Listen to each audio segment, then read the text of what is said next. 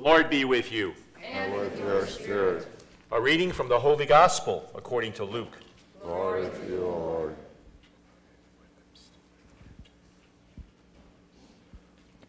The word of God came to John, son of Zechariah, in the wilderness.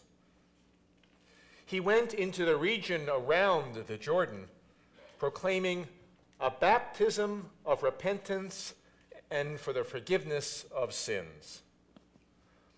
The people were filled with expectation, and all were questioning in their hearts concerning John whether he might be the Messiah. John answered all of them, saying, I baptize you with water, but one who is more powerful than I is coming. I am not worthy to untie the thong of his sandals. He will baptize you with the Holy Spirit and fire. Now, when all the people were baptized, and when Jesus also had been baptized and was praying, the heavens opened, and the Holy Spirit descended upon him in bodily form like a dove. And a voice came from heaven saying, You are my Son, my beloved. With you I am well pleased. The Gospel of the Lord. Praise to you, Lord Jesus Christ. I want you to look around. Do a 360. Our worship space. Our faith is full of rich and meaningful symbolism. As you gaze around the worship space, there's no right or wrong answer to this, but just the first thing that jumps out at you that you think is meaningful and symbolic, please offer what you're seeing. I would start with this section. Do you see something in our worship space that you think is meaningful for our liturgy and our faith? Darcy? The altar. Good answer. Very good. Thank you. You're up next. Yes. Wonderful. The principles of Catholic social teaching. Very much a central part with Christ and the crucifix of what this parish is all about. Thank you. Okay. Yes. The people. You'll notice at Good Shepherd we bow. We bow to the altar and to the crucifix. We turn and bow to you, recognizing the presence of Christ in the people. That's one of the reasons why we're configured this way. Thank you. And we ask you bow to us in return. We're on an even plane with God in all of us. Okay, you're up. Something that... Baptismal font. What a perfect bridge. Thank you. Did any of you, by chance, think of this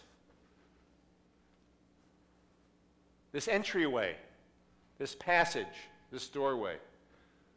Did you ever notice at Good Shepherd, as happened last night at the 4:30 Mass, and will happen again at the 11, we ask the families and the children to be baptized, usually children, infants, to be outside the doorway. Children, parents, and godparents.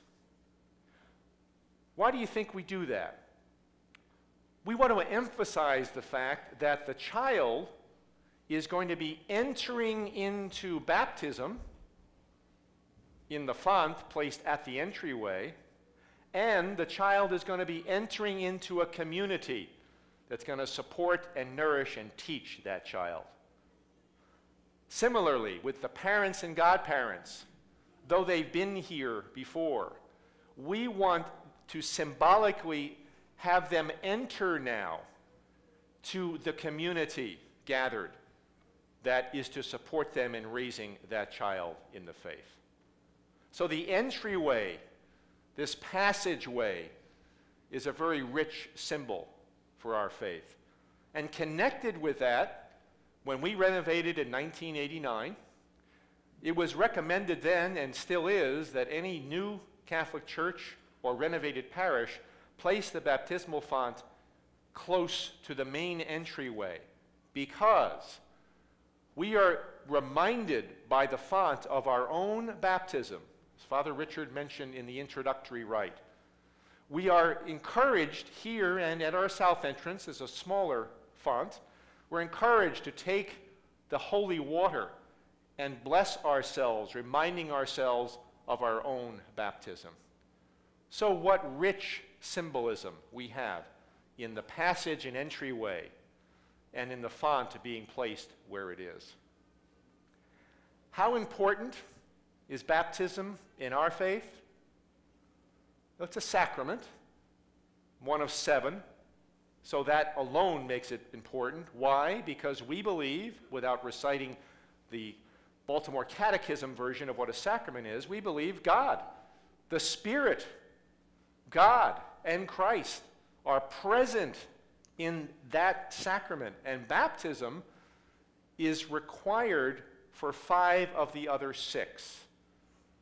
The anointing of the sick, you would not have to be baptized to receive that sacrament. But the other sacraments, we do require that you be baptized. So though no one sacrament is better or worse or more powerful or less than another, baptism is one that is an entry, an initiation to the faith itself. Further evidence of how important this sacrament is what we heard today in the gospel. What a powerful image that we hear from John. And I'll repeat it, and I want you to try and see it in your mind right here. The heaven was open, and the Holy Spirit descended like a dove, and a voice came saying, "You are my beloved child. With you I am well pleased." Do you believe that? Yes. Thank you, Father. Do you believe that? Do you believe that last night at 4:30 and at 11 o'clock Mass, that right here, the identical thing happened as when Christ was baptized? The heavens are open, and the Holy Spirit comes down, and God is well pleased in what has taken place here. Wow! Isn't that wonderful? Isn't that magnificent? That is a core belief of our faith. During the rite of baptism, there are 2 things that I want to lift up with you today. You probably will remember them, having been here or at another Catholic and most Christian churches. The rite is very similar. The sacrament is the same. Most other denominations, the mainstream denominations, believe that action here, that presence of God here, is sacramental. There are 2 things that happen I want to lift up. Early in the rite, we invite the family to enter, to come into the community, to come in the presence of the font, to come in front, and we ask the parents and the godparents, do you fully understand what you are undertaking? And we ask them that immediately after we say, you have chosen to have your child baptized into the faith, and in doing so are accepting the responsibility to raise them by teaching them the commandments as Christ taught us. And that is to love God and love neighbor. Catholic social teaching, that's how we love neighbor. That's a powerful moment, and I fear, and I'll put myself in that place when I was a parent with young children, I don't know that I really did understand right then. Do you understand right now what you're undertaking in this sacrament, as an example? Do you really enter into that?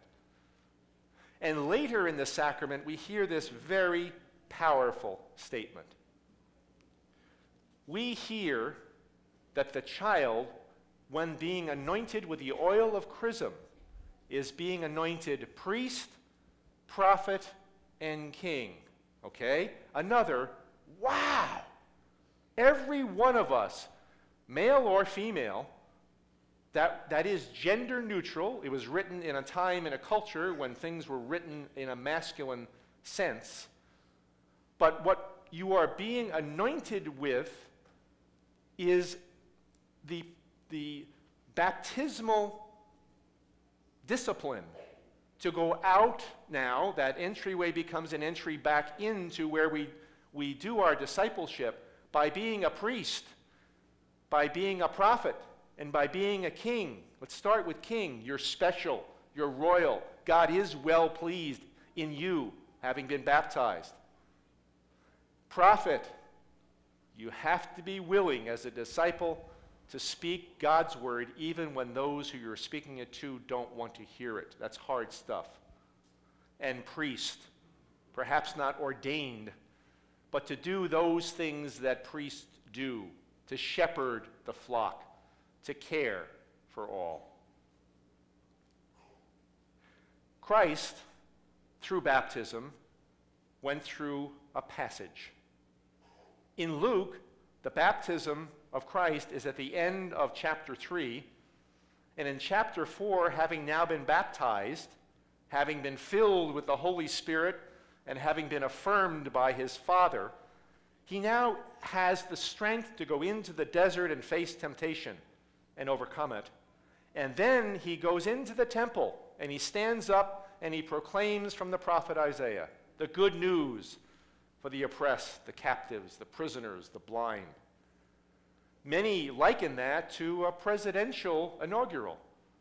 He is giving his inaugural address, and it was prophetic because he said that this good news was for everybody, not just the Jews. So if you go back to the passage, you'll find that they went from being awed by the words that came from his mouth to wanting to kill him because he wanted to share this good news with everybody. My sisters and brothers, today we're being asked to remember our baptisms and to be recommitted to say, I do understand, and to be recommitted to this magnificent but very heavy responsibility we're given as priest, prophet, and king. And there in those waters is where our eternal life began. Because when we emerged from those waters symbolically, even if we had water poured on our forehead, the symbolism is entry into the water to die to self, rising to new life in Christ. So that's where the eternal life began. The life in Christ began that continues. The journey continues. At a funeral at Good Shepherd, as with most Catholic churches, we place the remains here by the baptismal font because we want to be reminded of this person's baptism and their entry into eternal life, which continues, doesn't end. So that as they come by the waters again and go by them on their way to their final resting place, the journey to eternal life is continuing. So sisters and brothers, I leave you with this thought. I hope it makes you smile. I hope it makes you be filled with joy, even when we think of friends like dear Alice, that nothing but good has happened. I want you to hear this and internalize it. Think about it. And consider coming to a funeral at Good Shepherd if you haven't been to one. I think you'll find it very uplifting. And so I say to you from St. Paul, are you not aware that if you have been baptized into Christ Jesus, you have been baptized into his death? Therefore, if we have been united with him in a death like his, surely we will be united with him in a resurrection like his. Wow! Do you get that? All right. Are you ready to enter into that baptismal commitment? Yes.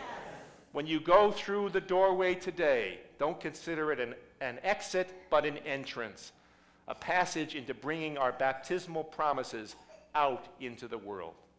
Can I get an amen? Amen.